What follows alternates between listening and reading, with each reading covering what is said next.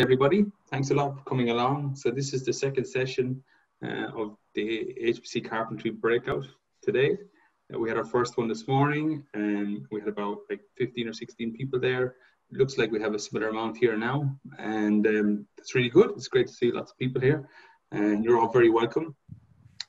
First thing I wanted to do was actually give it over to so one thing was, the first thing to mention is that our code of conduct facilitator, he's just going to briefly introduce himself and mention what the facilitator does. Okay, so hello everyone. My name is Luca Mani. I'll be the code of conduct facilitator for this meeting. So if you, in any discussion, you feel that you are being discriminated or there is some use of vulgar language, I request you to contact me, and I will see to it that it goes the right way. So, let it be. Great, thank you. And while I'm saying thank you to people, I'd like to thank the Carpentries for giving us the opportunity to host this session. It's been actually a great little motivator. So nothing like having an event coming up to give people a little bit of an extra boost. We've had a lot of activity in the couple of weeks in the HPC Carpentry repos. So that's been really good to see. So I think it's been, like, even just for that, it's been a great idea to have this session. And we're very grateful for hosting it. And I know it's probably been a lot of effort to move everything online. So we really appreciate that extra effort that's gone in here. I'd also like to thank all the people who've contributed to HPC Carpentry so far, and particularly in the last few weeks, and with the organization of this session as well. And what else did I want to say? Oh yeah, so the Etherpad. We've tried to put everything you might need into the Etherpad. You should be able to see that on my screen now. So hopefully the session and how it's organized is pretty clear from there. We will start with just a little introduction from Peter about the history of HPC Carpentry and what's been happening since the last CarpentryCon event back in Dublin 2 years ago. And then we'll have some lightning presentations from a few speakers who were kind enough to offer to do that for us. And after that, then we'll have some breakout sessions. And there's 3 themes in the breakout sessions. So we'll randomly divide people up into the different rooms. There's one room about the motivation, about why people might be interested in the HPC Carpentry in general. And then another room about the community and how to foster that community and what might get in the way of us making this a really successful effort. And then the last one is about the content. So what things should actually be covered through HPC Carpentry, but where do we define our limits? And then after that, we'll have, there's a chair in each of the breakout rooms, and they'll come back and report to the main room about what was discussed in each of those breakout sessions. Then finally, we'll have some wrap up. We'll talk about some next steps and about how to stay connected to each other. The one thing I would ask before we really get started is that there's a poll that we've created, which is the idea of which is to help guide the sessions or influence the sessions a little bit later on. So that poll, the link is in the Etherpad here, and we'll put it in the chat as well. That poll just has a couple of very simple questions. It asks you to roughly classify yourself in some very broad categories. Then it asks why you're keen to get involved in the carpentries, and there's always space here to add another option if you feel that these ones don't really cover your particular case. What value do you see in that community? What kind of barriers do you see? And then the final one is what should we cover? So there's a small list of options here, but if you have other ideas, I would really recommend, I really hope that you would add those as another potential option here as well. So if people could please follow the link to that survey and fill that out. I will close that in about 15 minutes or so, and then I'll push the results into a document that will be shared with people, and you'll be able to take a look at that as well to see the results. So you have about, well, you can start doing it now. Hopefully it doesn't take too long, but you can finish it anytime in the next 15 minutes, and then I'll close that poll, and I'll transfer over the results. So without further ado, I give it over to Peter to talk about a little bit about the recent history of HPC Carpentry.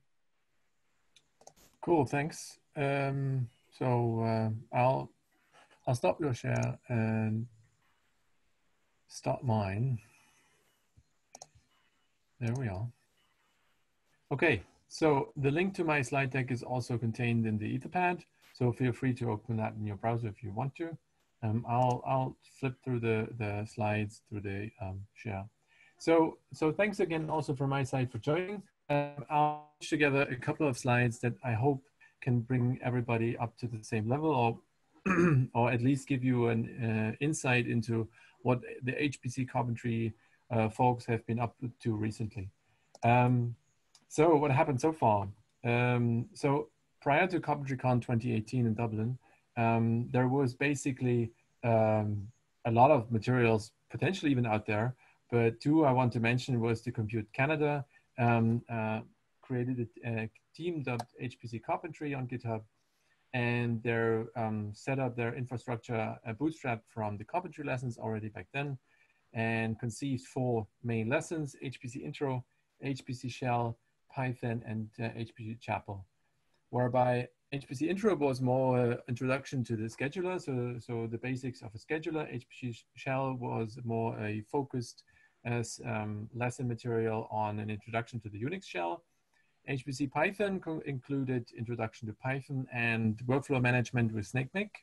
And HPC Chapel, as the name suggests, by the means of this programming language, was focusing on parallelization.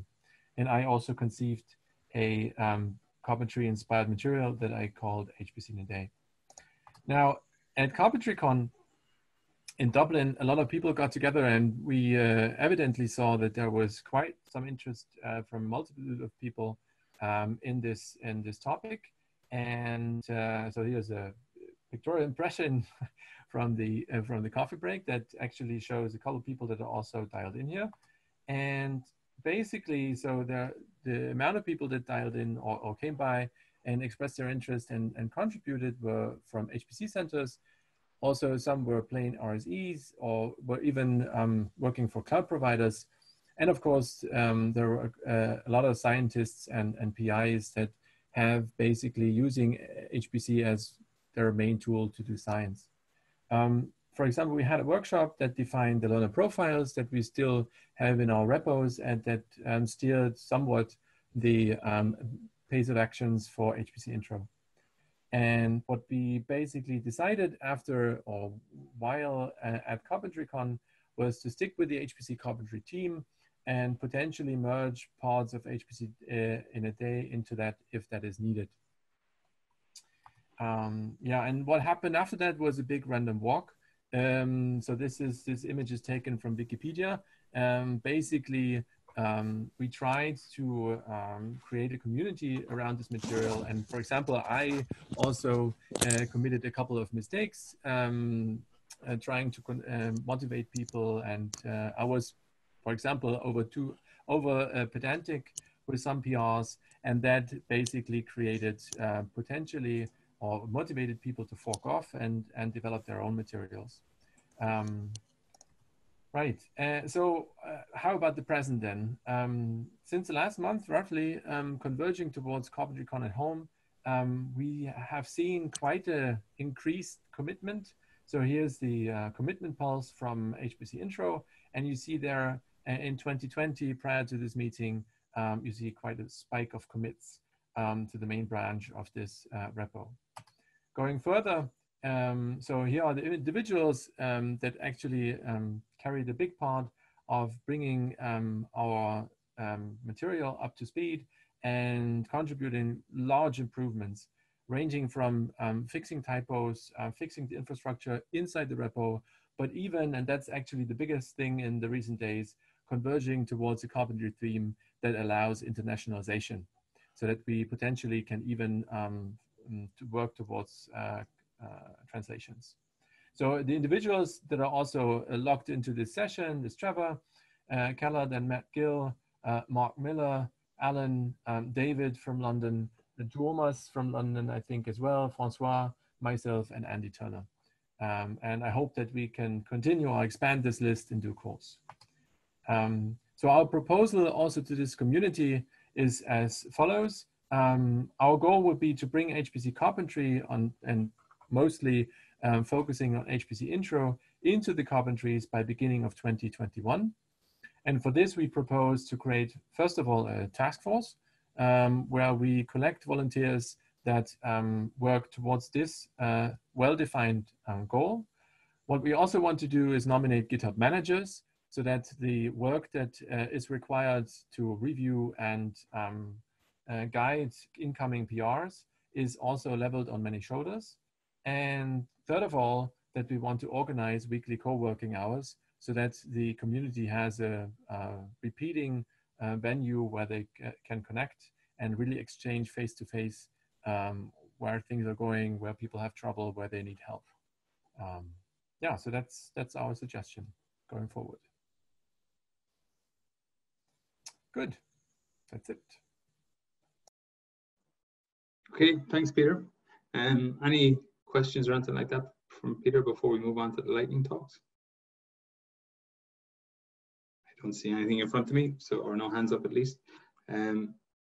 So let's move on to the lightning talks. The first one up is Elizabeth Wicks. She's been very kindly agreed to come on behalf of the Carpentry's Executive Council to talk to us a little bit, which we really appreciate. So we especially appreciate supportive words.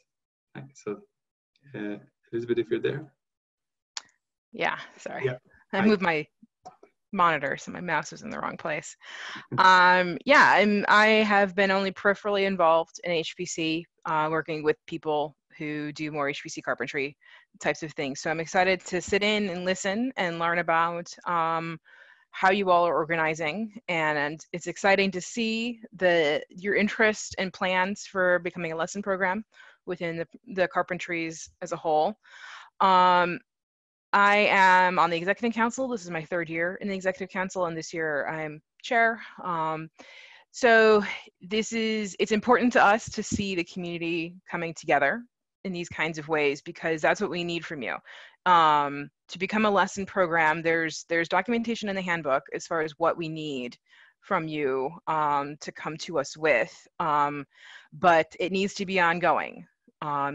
It can't be sort of dropped off. You have to arrive with energy, not necessarily finish the work, but when you become a lesson program. So we're also sort of new in getting, we've adopted library carpentry as well, and that's like our first real lesson program that we absorbed in after the merger. And so I love seeing the organization and the energy and just the number of people in here.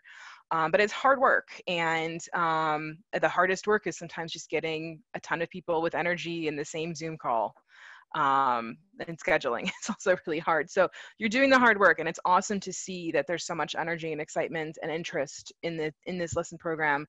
And so getting people into the right places, getting the lessons into the right places, we're really excited to see that happen. And I know this is a need in so many different ways around the research community. So I'm just here to listen and learn. I can't stay for the breakouts, I don't think, but I'm happy to see so much commitment and planning coming from this organization, or coming from this group of people. And I'm excited to see what you come up with for your lesson program proposals. Great, thanks very much.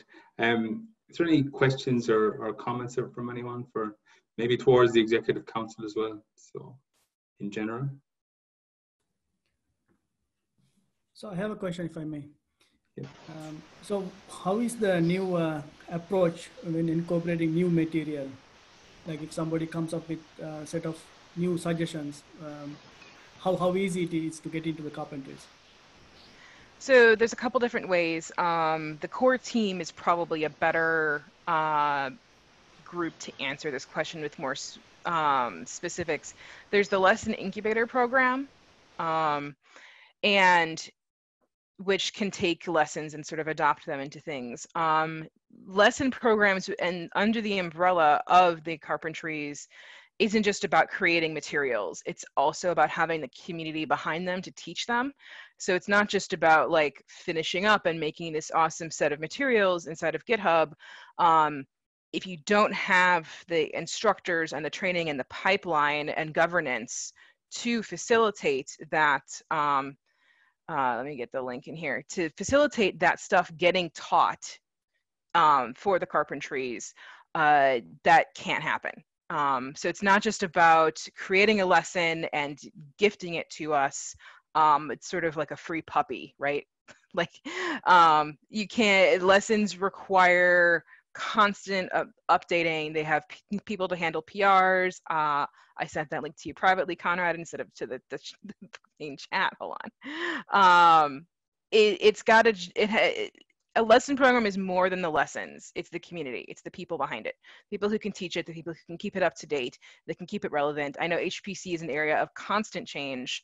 And so if you don't have the commitment to keep it up to date in the long term, it's not a sustainable effort in there. So the ease, that's a really difficult question to answer because it depends on the community behind the lesson and not just the lesson itself.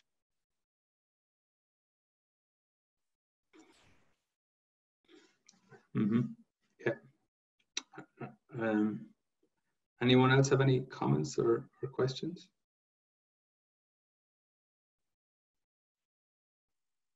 If not, then I mean, I think that's something we have to take on board a little bit, and I know that that's a difficult one to reply to, right? Because it somehow implies some commitments that we would struggle perhaps to give people, like, you know, right?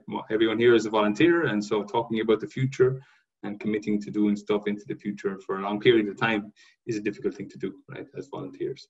But I think it's something we need to talk about, and hopefully there are avenues open to us that might support us to do that. It's also about the onboarding too, right? It's not just about the current volunteers, it's about onboarding people into the community to achieve that sustainability as well. So it doesn't have to be just all of you in this room. It's your up and coming students as well that can take their turn. Mm-hmm. Anyhow, this is the hardest work, right? The hard part is not creating the lessons. You think the hard part is creating the lessons, it's not. Yeah. Okay, if there's no more comments or questions or something, then we can go on to the next presentation. Sabri, this is you. This is about the Code Refinery, about a group in the Nordic countries and the next level of carpentries that they've engaged on there. Sabri, over to you. Thank you, Alan. I'm Sabri. I work at the University of Oslo with HPC. And I would like to first thank Alan and others and for Peter and others for initiating this and sort of giving re-initiation. So it was something we were waiting for a long time. And thank you, everybody involved.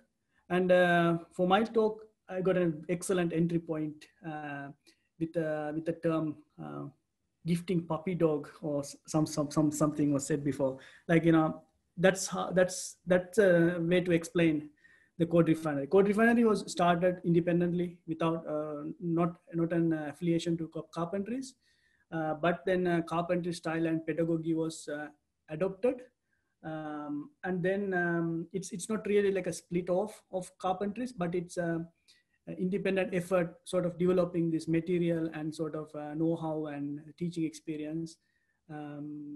Independent of carpentries, but in the future we expect that it might be absorbed into carpentries at some point.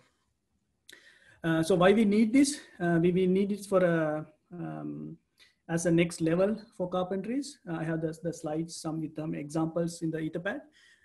So for example, we have the Git lesson, and we teach some basics, we learn some basics.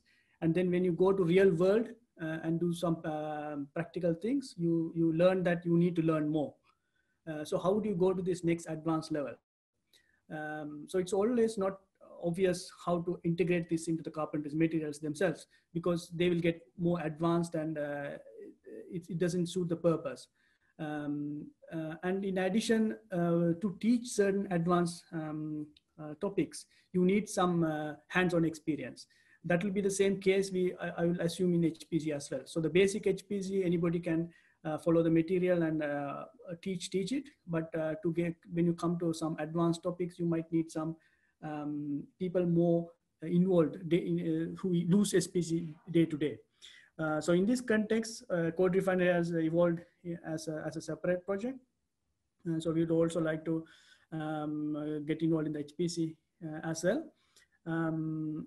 And in addition, what I would like to say is, so this is totally inspired by carpentry and following all the carpentry lessons, but as a medium to advanced level, sort of next level to carpentries. That's all I want to present. The slides are there, and I'm available for any questions if they are in. Thank you. Thanks a lot, Sabri. Any questions or comments for Sabri?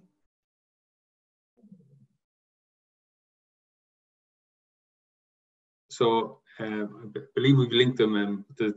The group in Code Refinery created a lot of content, which is something we still have to go through as well and think about how do we leverage that, or how do we work together, right? So that people are aware that this content exists. And I think it's something we have to think about in the future as well. Okay, if there's no comments or questions, then we can move on to the next lightning presentation. That is, where am I? That is David Hentig from Edinburgh, talking about running HPC Carpentry online, recent experiences. Hi, so is that working okay? Yep, we can see it. Fine, great. So I said I'm come quite late to the party. The involvement from EPCC's side with HPC Carpentry has been through Andy Turner. But I ran an HPC Carpentry recently. First time I'd run a carpentry course myself, and also it was online because of the current situation. I thought I'd reflect on how that went. So the background is we're running the next UK national supercomputer. We run the current one called Archer. It's going to be called Archer 2.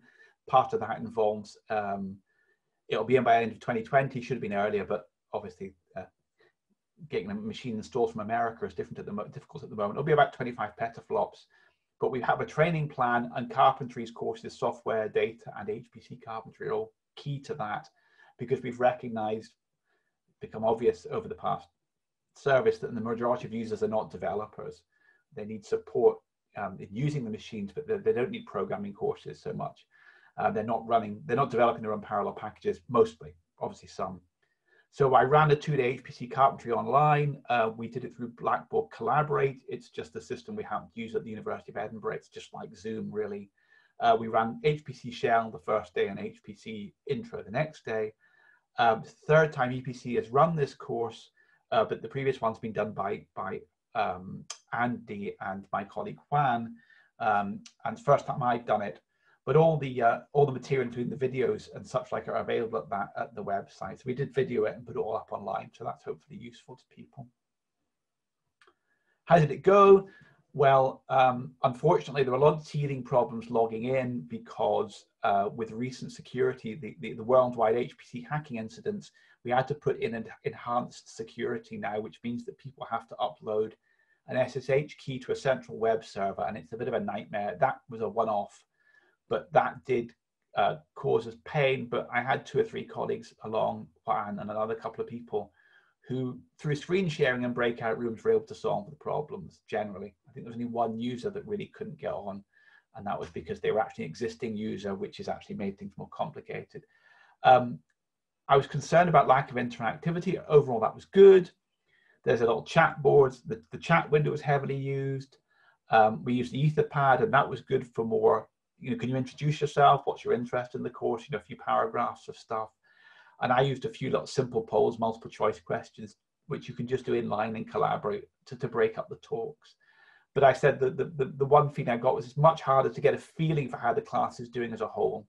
And that's difficult to get that feeling of generally how is it going? Are people engaging? Are people going forward? That's a bit more difficult because you can't just walk around or chat to people at coffee breaks, which is a bit unfortunate.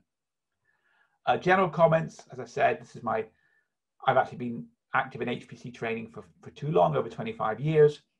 Our first machine installed 25 years ago was 40 gigaflops. It's of order a millionth the performance of our new machine, but surprisingly, the major conceptual issues with HPC are the same. The way you logged on and programmed HPC machines 25 years ago is largely the same as you do today. Other than multi-core nodes, has been the really only conceptual change.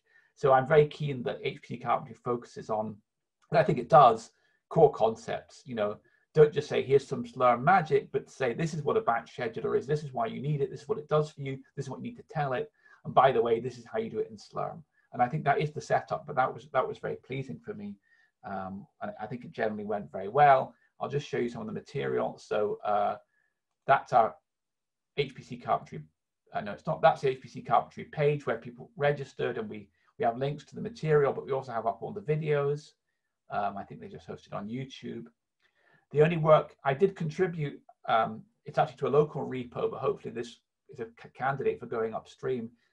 Andy Turner done a lot of work to set up a parallel example for the final day. So I use this sharpen example that I've used for many years, which takes a fuzzy image and produces a sharp image, and it's written to illustrate Amdahl's law, and to be quite a fun program, hopefully, and you see some output. And so as part of the lesson, for example, people were asked to run the benchmark, to fill in some run times, and we had some selected run times here. You can see time, never plot time. You should plot parallel speed up and efficiency. And you can see that if you do that with this example, you get, curves that look like Amdahl's law, scaling curves which are useful and can be understood. So we didn't want we set this up as a software module, so people just have to do module load sharpen as if it were a proper package like Gromax, which it isn't. Then they could run it, and it's designed to give performance characteristics which are hopefully representative of real code, although it's a very, very semi-trivial code. But I enjoyed running it, and I would say, I mentioned this in the breakout session last time, running these courses online has its challenges, but one of the great things is it's a very low barrier to overhead, a very low overhead to entry. People don't have to spend hundreds of euros or dollars on train tickets and give up 2 days of their life and make childcare arrangements with their partners to come to a course. They can just turn up, and if they don't like it after the first hour, they can go off and go back with their lives. So I think it's although it has its challenges in terms of opening up to new users, I think the online has a lot of advantages.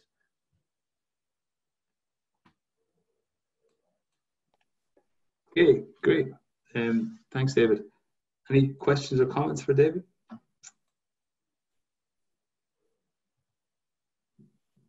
I don't know if they're coming in the chat. Yeah. So one comment will please include a link to those material in the Etherpad so we could have a look. Thank you. Yes, already done so. I have one question, David. So you said it was obvious that we have more users than developers. Did you quantify that? So it's an issue. Well, we've been running the Archer service for 5 years now. I think we just look at the most, in terms of CPU usage, most CPU usage is dominated by, in the UK, is dominated by people running a relatively small number of materials modeling packages. CP2K, Gromax, VASP, CPMD, and some engineering packages. And so the vast majority of the CPU cycles that are used are consumed in the UK by people running standard packages. And of course, they're not trivial anymore. There's a lot you need to know to run a package well, but they're not running their own parallel codes. The main production work is not done with codes that they parallelize themselves with MPI or OpenMP. They're centrally developed and also centrally installed by us as often. So. Yeah, I know that some sites do collect this kind of information about the usage patterns on the machine, and some sites like ours don't do it in Jülich because of they're concerned about privacy stuff. So the privacy laws are pretty strong in Germany, so they don't actually collect this on purpose. Yes, we anonymize it all. We do collect. There is an intercept which just logs how many times packages are run. Okay. Any other question? There's a hand up by Andrew. Yeah. So this is for David. I'm curious if you had any feedback on what are good platforms. So I'm at a U.S. government lab. We're not allowed to use Zoom. I recently attended an online conference that uses Crowdcast, and it went extremely well. What platform did you use, and how many platforms did you explore, and how did it go? Well, we use Blackboard Collaborate, and the reason is that that's centrally supported by the university, and we use it for our on-campus. Well, we use it day-to-day for teaching.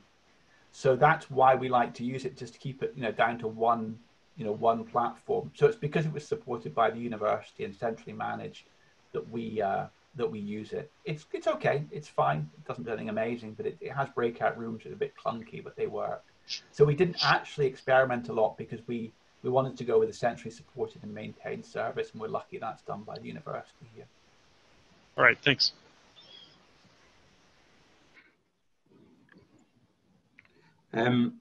Sorry, I have drilling in my building here. I hope it's not upsetting the call.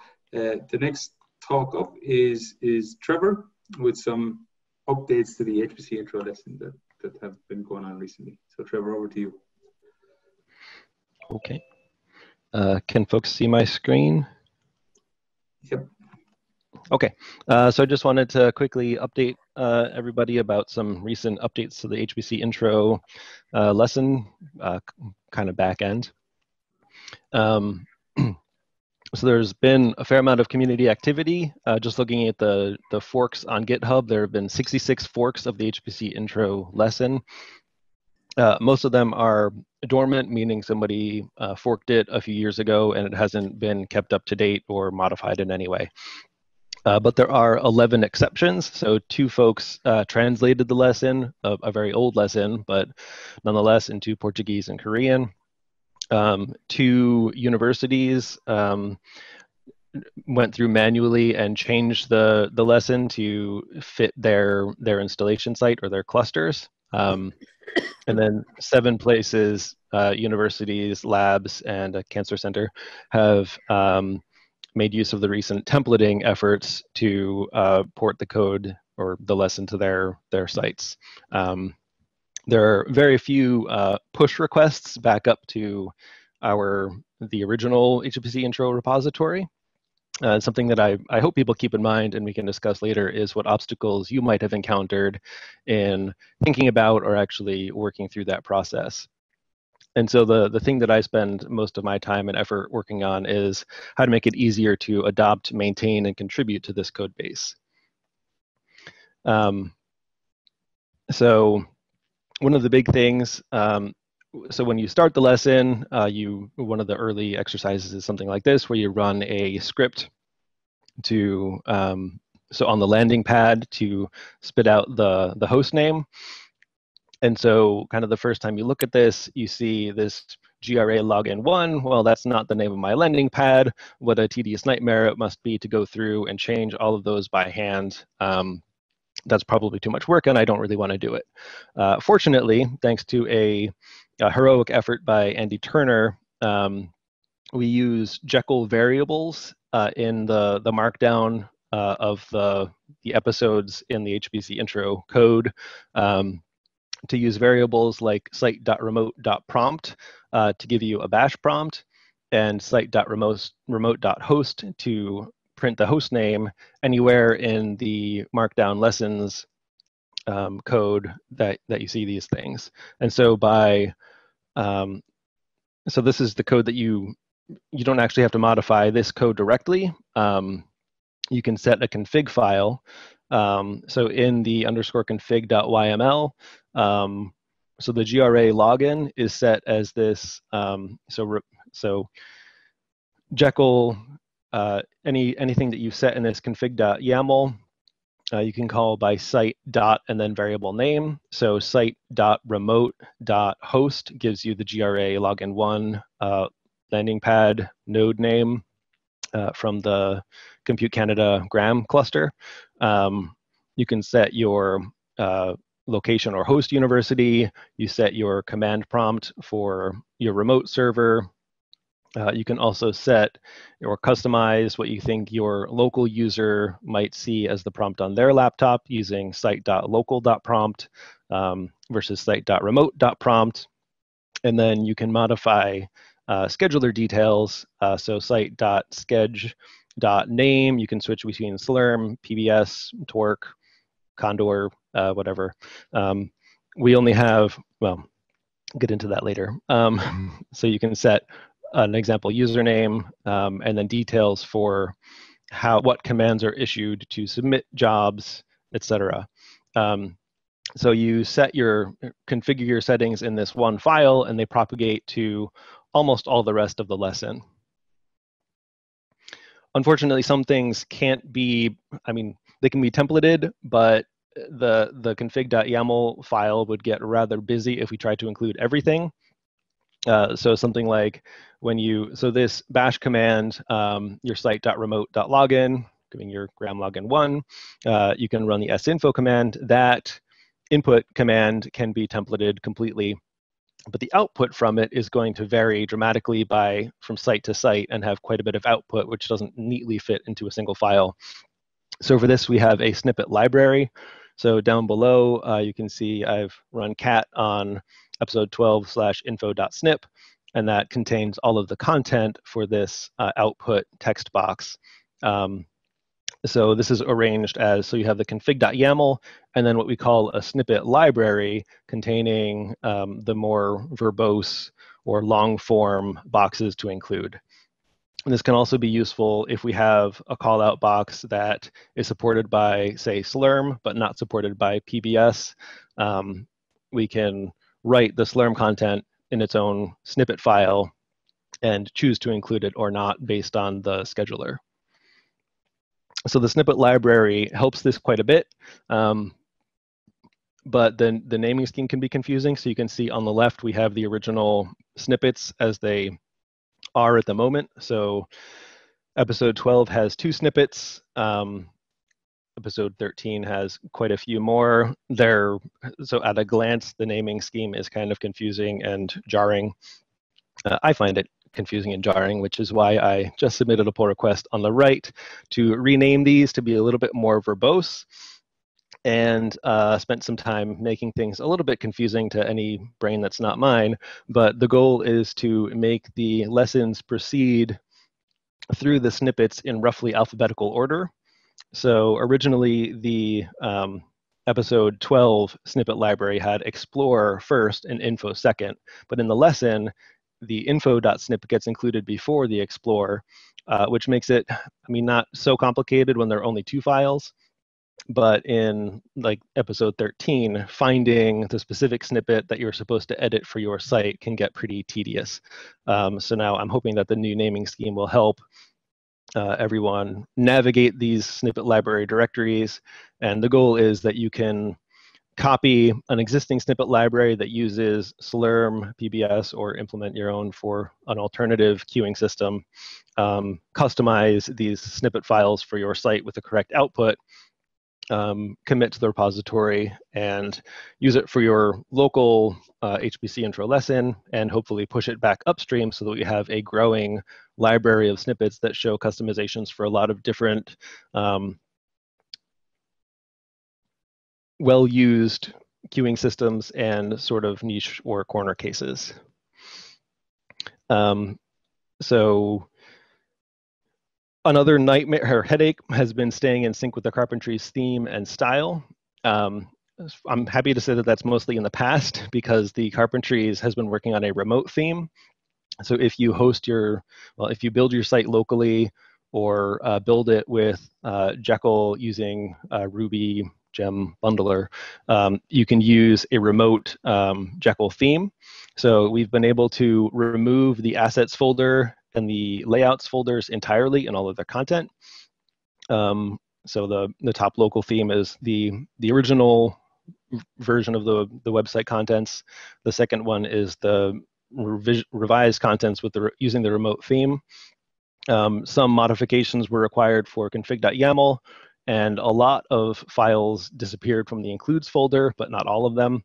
And we had to add a gem file. But the gem file is fairly trivial. It's 2 lines that tell Jekyll to use a remote theme. And then in config.yaml, you just add this remote theme, Carpentry's theme, to the end, and it pulls in the Carpentry's theme instead of making us haul that code around with us. So it slims down the repository quite a lot and makes it much easier to maintain going forward. David Perez Suarez hopefully tipped me off that this was possible, and he's been contributing to the Carpentry's internationalization effort, which is exciting to see, and I'm looking forward to merging some of that content into our repositories.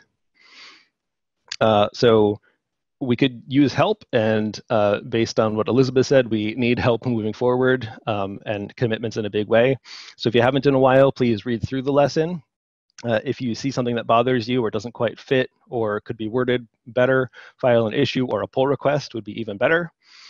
Speaking of PRs, we need people to review pull requests to get these through in a timely fashion. You don't need to be especially familiar or all that familiar with Git to become a pull request reviewer. If you can read the markdown code, you can contribute, or you can learn on the job. And this is especially crucial going forward as we migrate a lot of these changes and start working on the HPC shell, Python, and Chapel lessons. That's all I have. Thanks.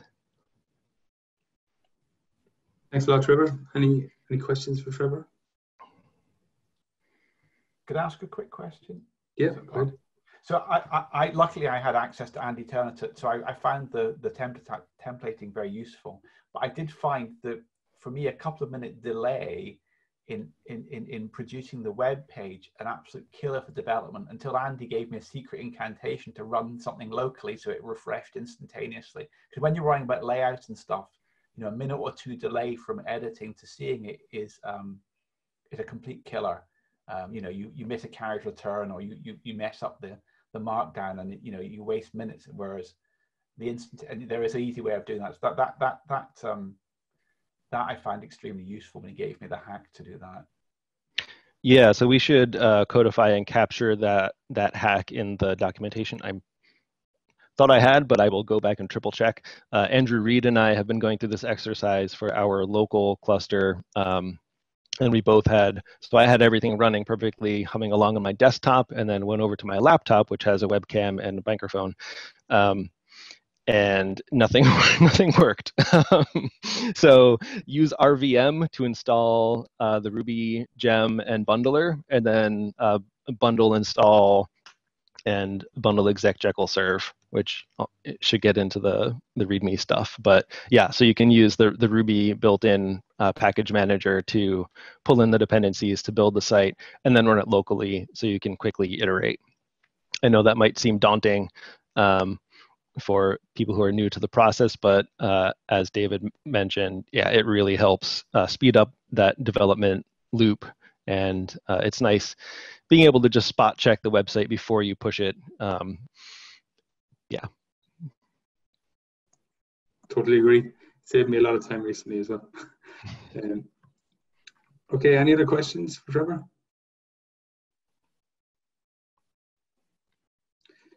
If not, then we're actually right on time to start the breakout room session. Just to mention, I already sent it in the chat, but it's probably gone far up. There's a shared document where you're able to see let me put it back in the chat now, where you're able to see the results from the poll. So there's about 30 responses in there. It's back in the chat again. And take a quick look at that as Peter will move you over to the breakout rooms. Peter, maybe you just want to tell people what's going to happen now. Yeah, okay. Cool. So, looks like we only lost a few, but that's fine. So I propose that we'll dive into it, and I'll ask Alan to take the stage and report from breakout room 1. Okay, so our theme was about motivation. So why are people interested, and what we can do to foster, maintain, and expand that interest. There was 4 of us in the room, and I was hopefully there just as a facilitator, although I always talk too much. And so one of the participants was saying about how they work in a cancer research institute. They use lots of AI and scientific computing. They're surrounded by lots of biologists, and they want to teach them the advantages of HPC. So the type of material that's offered by Software Carpentry is very interesting for that reason, because it's aimed at a very novice level, which is the kind of people that they might run into. And they definitely want to deliver the courses that we have here. So we raised the issue about whether they might be interested in contributing back. And of course, that's one of these things where they talk about, we would have to clear that with the institute, right? So if they want to spend work time and actually contributing back to lessons, then that's something that has to be approved. So one of the things I mentioned was perhaps people could consider reporting back if they give the material and how the course went and things like that, because what we haven't been collecting to now is that kind of information about how often the material is actually used. Or if we were proactive, perhaps that might help show people that this material is being used by quite a lot of people. So that might be a good way of doing that. Then the other, one of the other participants was say that they want to use the courses. They want to support people to run courses in general themselves. So as an HPC site, they're willing to offer resources, and they're willing to show people that these lessons exist and they're there, and they can take them away, and they'll give them the resources to actually run the lesson themselves. And a lot of people are willing to do that. So they say that because it has the Carpentry's label attached to it, people are very open to that idea of taking the lesson away and giving it, knowing that it's very modular, right? So that they can take this lesson away and know that the material is there, it's reasonable, and that they'll be able to do that in a set amount of time. So they currently have a fork of the material, but they are interested in pushing back up any changes that they've made back upstream, and they hope to do that pretty soon. They said that the template can be a little bit challenging at times, so getting used to the templating in the material can be challenging. And there was probably a well-founded fear that this templating might explode in the short term, so that we might have an awful lot of templating, which would make tuning the lesson quite consuming. And there was the fear that if it's really hard, if it takes a lot of time to tune the lesson, people will drop the templating and just replace the content, right? So drop out the templating. Anyway, what we said was hopefully that this will actually settle down. So we'll find good ways of reducing the templating as much as possible. They were in the UK, so they said actually it's a bit unusual, but the UK machine doesn't have any GPUs, which is probably going to be unusual. So in some sense, they're a little bit perhaps different to a lot of sites you might see these days, where there's GPUs everywhere, or accelerators at least, and more of those coming. There was also a participant who was relatively new to the carpentries and was concerned that maybe they have themselves a little bit of expert bias. They wanted to know if we measure, or if there's, how can we be sure of the effectiveness of the classes, and in terms of what people do afterwards, how well are those lessons actually adopted by people. And so there was this typical example of where people get hand-me-down scripts. So they get submission files that they get from somebody else, and they never touch them, and they work, and that's fine. But you have cases where there's been an update on the machine, and where there used to be 24 cores, now there's 48, and people never change the submission file and just waste half the machine. It happens, right? It happens a lot, especially when you get a new machine.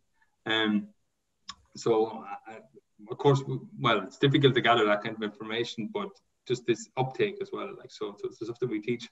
How effective is it? Do people really take it on board? And I think it comes back to that understanding thing as well. So trying to push understanding on people, or to help them to understand things.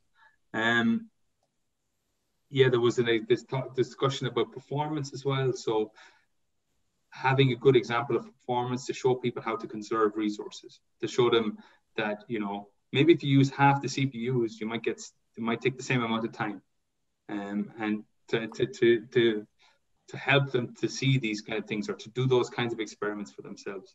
And then the last thing is that the small things can help people.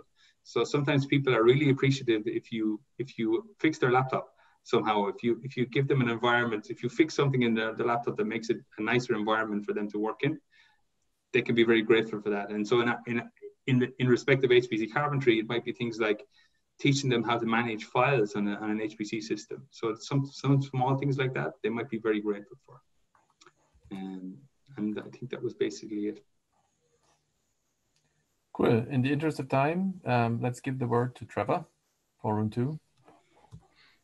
Okay. I hope that we can circle back to the concept of templating exploding in the near term. I feel attacked. Anyway, so breakout room 2, we were discussing what can the HPC Carpentry community do to make using HPC resources easier, and what barriers are there getting in the way. So we had some commentary about basically small clusters, this being a common issue, having a small cluster without much funding or personnel resources to run training. So having the HPC carpentries available to sort of offload or point newcomers to is really great. A follow-up question was, how are you going to present that material? Do you intend to teach it, or just literally point people and say, go look at these things or have videos. And sort of the overwhelming response was that teaching in person, whether that's virtual or live, is a crucial part of this. I mean, this is the Carpentry's lesson where the in-person teaching experience is part and parcel to actually getting the most out of the content. So definitely teaching that, even though, so basically offloading curriculum development to the open source international community, but taking local responsibility for teaching it and reaching out to new users and even some experienced users is important. So there are challenges similarly for experienced users who end up being the one contact person that everybody asks for help. We want to sort of diversify that.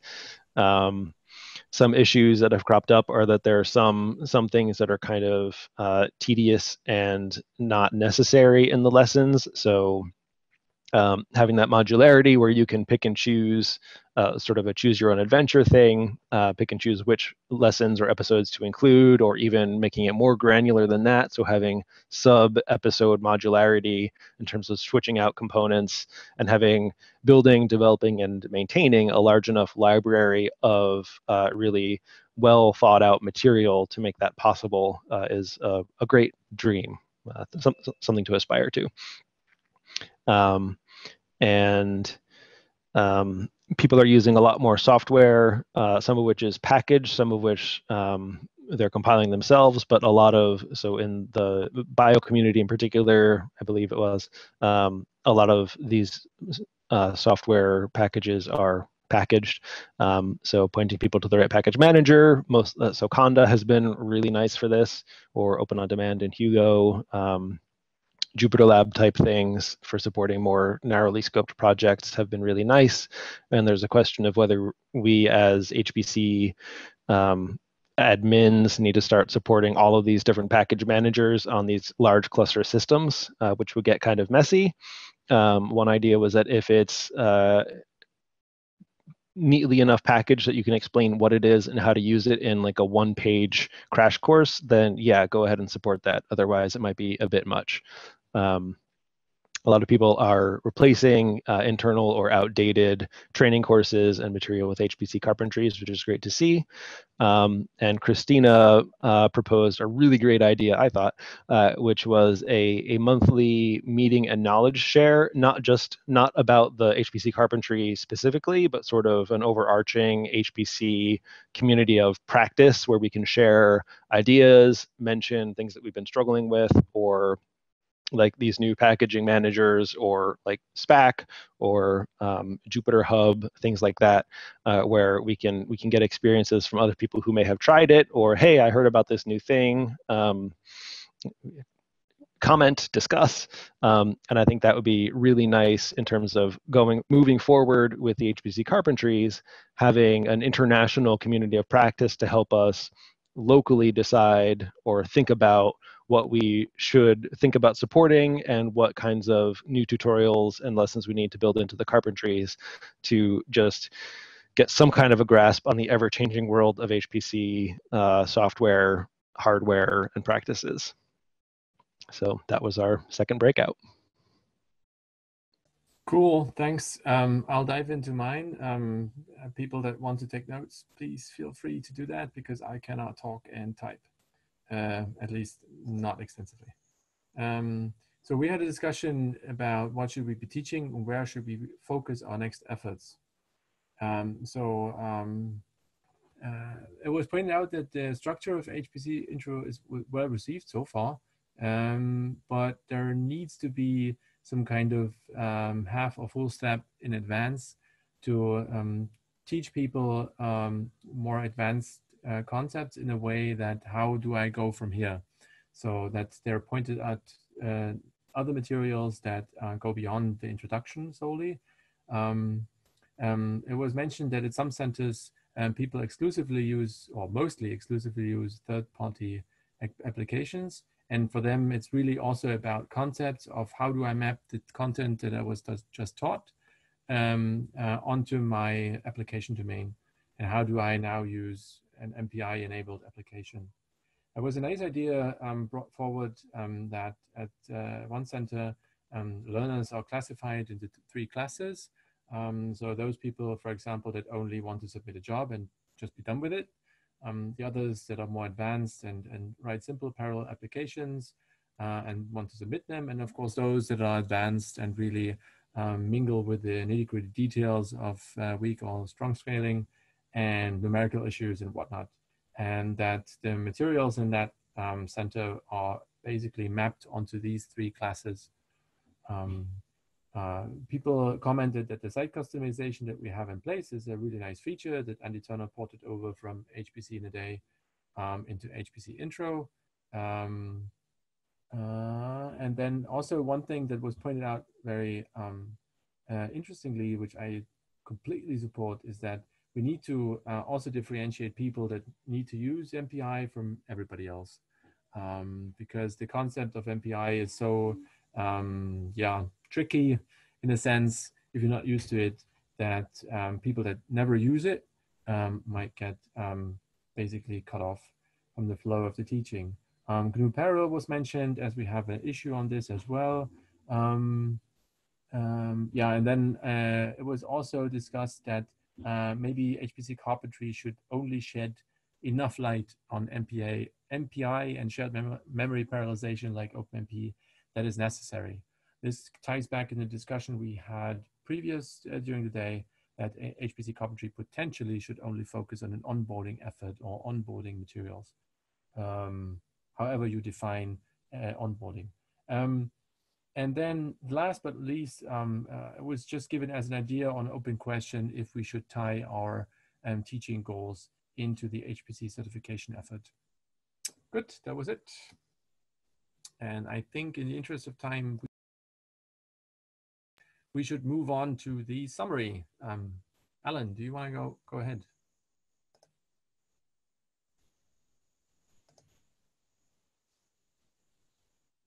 Alan? Okay.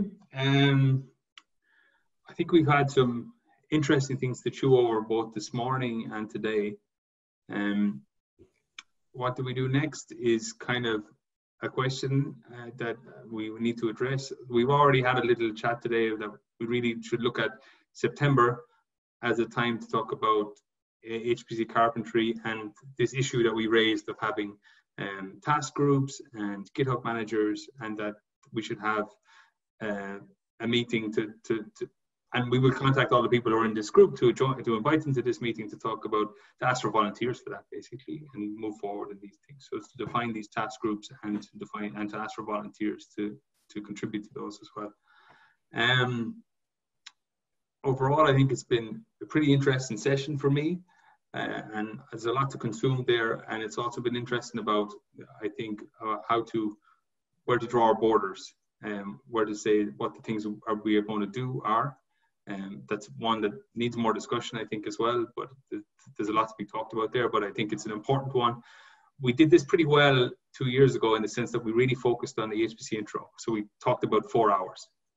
And now we're moving beyond that and maybe talking about maybe the next step is to talk about up to 2 days. So what do we do up to 2 days? And I think, and to try and get that at the same kind of level that we have for HPC intro. So I think that's something that's really interesting for me. A lot of interesting stuff from different sites about how they do things. Also very interested in the idea of sharing experiences of all these fancy new tools that are out there and helping people to hopefully configure their sites and stuff better as well. There's a lot of, if you look at the responses to the survey, most of the people who've come to these sessions actually work for HPC sites. And that's something we should also think about as well. Okay, and Peter, maybe you want to add a few comments there as well. Yeah, thanks to all for joining. We will try to finish this lesson up until 12:30. One thing I would love to ask participants is to have a look at the wrap-up section of the Etherpad. There is a bullet saying or stating staying connected, and beneath that we present to you a couple of URLs where you can sign up to stay connected.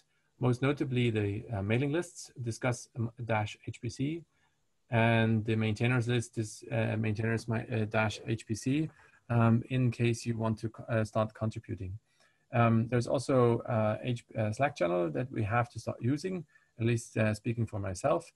But most importantly for me is that you put your +1 at the point, what do you prefer to use in terms of media to exchange or to get informed about recent events of within HPC Carpentry. Something that was basically mentioned this morning, that following a GitHub repo is sometimes overwhelming because you get notified for, well, every issue and the comment on that.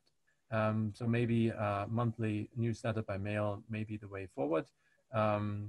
Or a plain mailing list, as we have already in place, is enough for people, or you'd like to follow on Twitter or using a blog.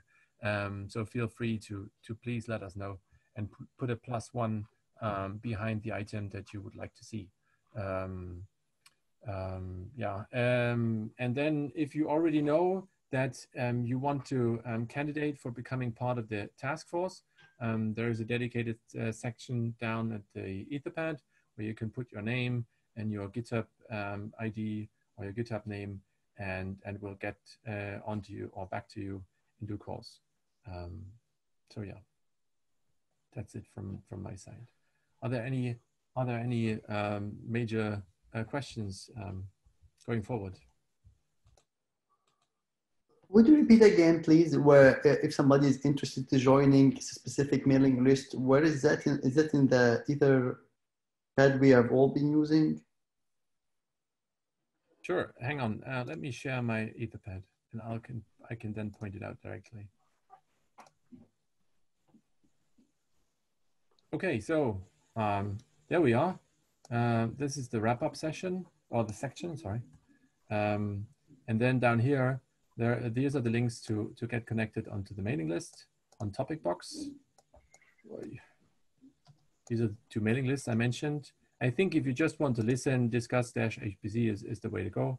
And if you want to or intend to become part into the task force, maybe the maintainers list is also something you want to join. And then here's the vote that I mentioned, which media channel or communication channel you think is most suitable for you. Please drop a +1 to cast your vote. And then if you want to become part of the task force, this is here at the bottom. This is the section where you please, that I kindly ask you to put down your name and email address. Yeah.